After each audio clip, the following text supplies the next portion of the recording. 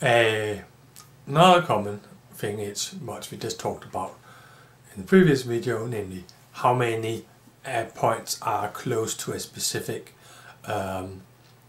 address, or sorry, specific station.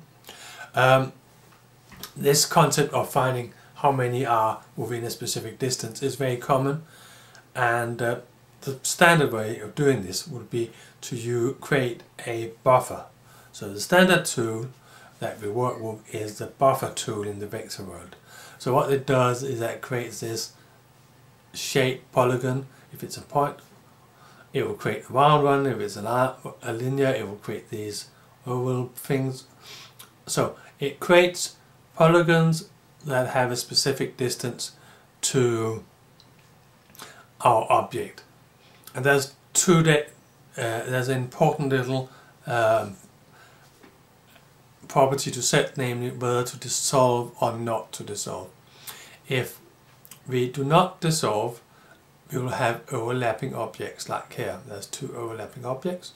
If we do dissolve, all our objects are created into one, and the information about which station, in our case, the polygon relates to is lost. So the price of dissolving is that it takes longer time, and you lose your information about the origination. Where does it originate from, which station?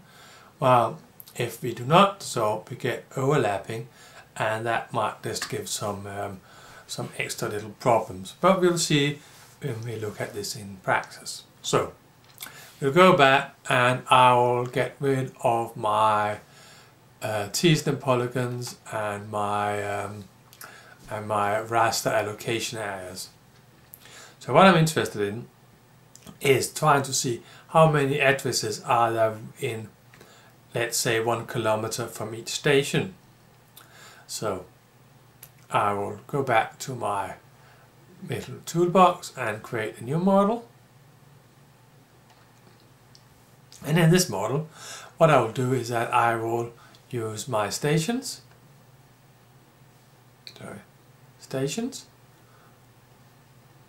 and create a buffer around them.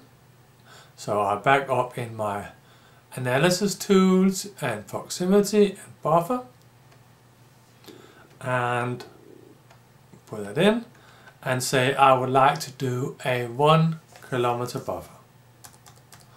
I will leave this dissolve tool as none, so I will not do any form of dissolving on this data set here. So that means that my output polygons, they will be overlapping, but they will contain information about what station do they belong to. So this is the result, and I'll just add this to the display and run my tool. So I now know here these are 1 kilometer around each station, and if I tool here, it will give me a list, a bit big, so a list of all my polygons. So in this case, I'm only interested in these, so that was this one and this one, and you can see that they know which station they relate to. So this location here is within 1 kilometer of both Valby and Ålholm and Peter Bangs Vej and Langgade, as those 4 stations that it was within 1 kilometer from. So if I want to know which addresses belong to which stations, I could do this little trick that we've been doing before, and I could take this information here and I could bring in my addresses, and I could do a intersect, so a overlay and a intersect of these, so that will find all of those. So that's my input, that's an input. The result of this intersect will be points, because the intersection of a point and a polygon is a point.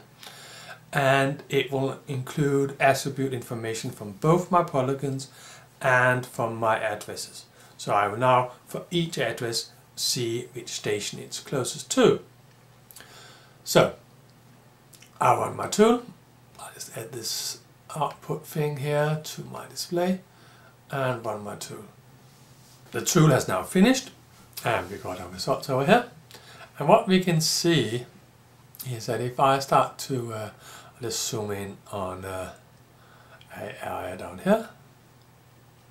So here we have some stations and we have our addresses, and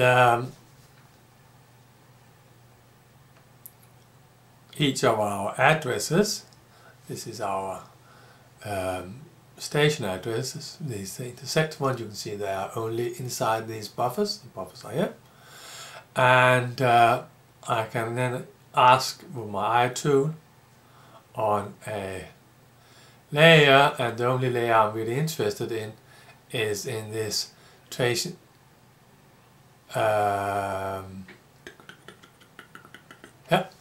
buffer intersect. So I have that point there. I can move it a bit more like that. So I had this address here, and you can see it goes to this technical station where whatever that is, and this goes to a which station name does it have? Vigerslev Elite, and this one was Vigerslev, and it goes to Danshøj and Valby and probably also Langgade, yeah. So we had, and what you should note is that this, if you look at the FID, let's see if we could find the station FID. This is the address FID. So this one, this number here, is exactly the same for all of them. Or if you go and look at the attribute table here, if I sort them on my original address FID, you'll see that there are, let's see if I can find some here. This one at the list has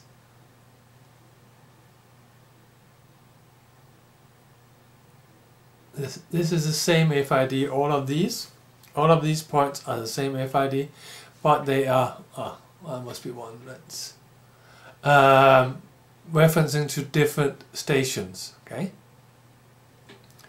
so this is if I wanted to know how many stations are within 1 kilometer of my how many addresses points were within 1 kilometer of my stations, well, I shouldn't believe that it was 13,532, because that's all of the combinations. If I wanted to know how many stations or addresses were in 1 kilometer, I would have to go in and take my buffer and change it, this intersect here, sorry, this dissolve, and do a dissolve on all, and then rerun my tool, and my output now says that there are 52,468 stations. So about half of what we had before. Or if you wish that most of our addresses could go to 2 stations in that. So this is a number of addresses that were within 1 kilometer of the station. If we have not dissolved, we will have the number of station address combinations, and that will be a much higher number if they are overlapping as they are here. So we have our buffer tool.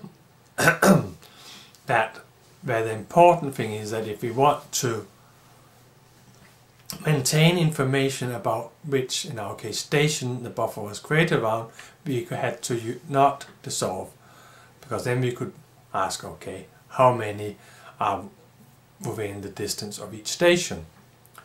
If we want this time to know how many addresses are within 1 kilometer of a station, independent of which station, we will have to do the dissolve, because otherwise we'll be counting some of the addresses more than once, namely all of those addresses that are within 1 kilometer of more than one station.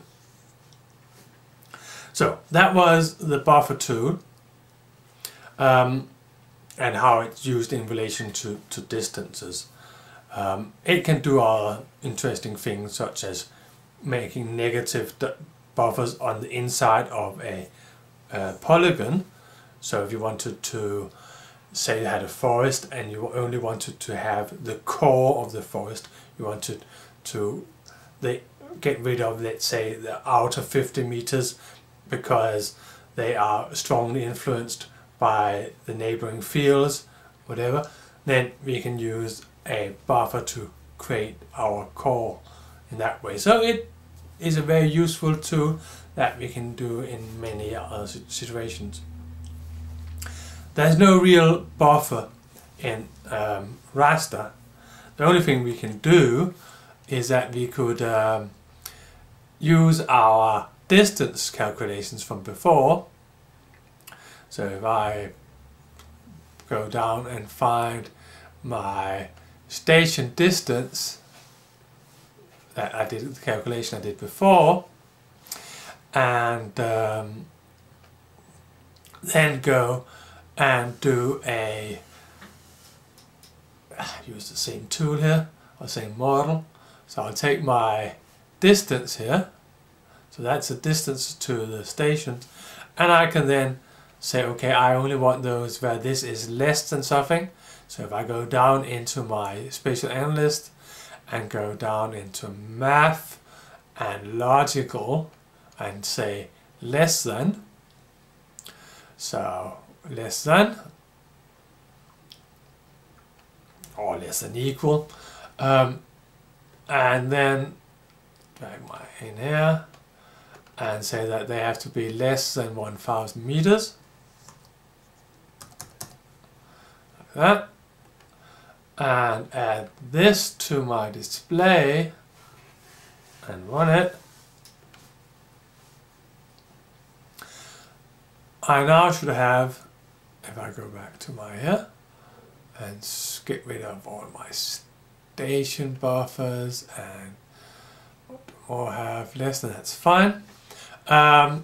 So if I make this one again, that's my station buffer, transparent, with a pink edge.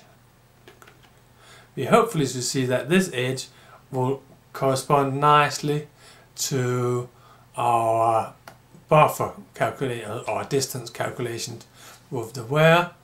So I'll get rid of my model here. You'll see that this pink line is the divide between the greyish and the blue color, where the blue is the true from this where, less than here. So I had a less than there. So all of the ones, they are less than a kilometer away, and all of the browny beige color ones, they are more than 1 kilometer away. And of course, if you zoom in, we can see that there's a difference between, we can see the resolution of the 10 by 10 meters in our raster layer. So we can do something that is somewhat similar to the buffer in the raster by asking less than some distance, but there will always be a dissolved. We cannot have overlapping information in the raster system.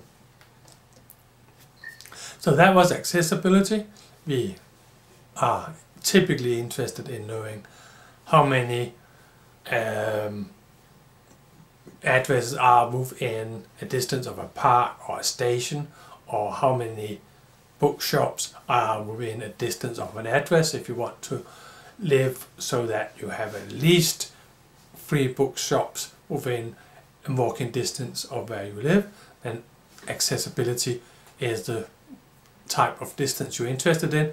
And in the vector version, it's a buffer tool that we'll use, and in the raster we'll be using a Euclidean distance combined with the less than to find those locations.